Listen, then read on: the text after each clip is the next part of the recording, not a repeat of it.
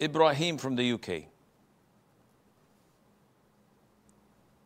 Assalamu alaikum, Sheikh. Wa alaikum assalam wa rahmatullah.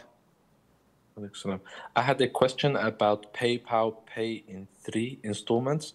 I checked the terms and conditions and they don't have any late payments or interest applied, but they say that if you don't make a payment within the 3 months of borrowing, that it affects your credit and future potential to get to use their service. Is this haram? It is not permissible to borrow from any entity if there is late payment or a threat of paying a little bit more. But if you're borrowing from someone and you're obliged to pay them back on time exactly as much you have borrowed from, I personally do not believe that PayPal or any other entity would do this free of charge.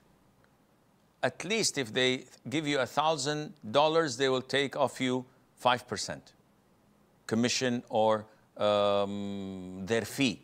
And this is riba immediately. But hypothetically, if they give you 1,000 and you pay them 1,000 back, this is permissible. And if they say if you're late in paying the 1,000, this would impact your name and the ability to take another loan in the future, but still you have to pay the 1,000, this is again permissible, and Allah knows best.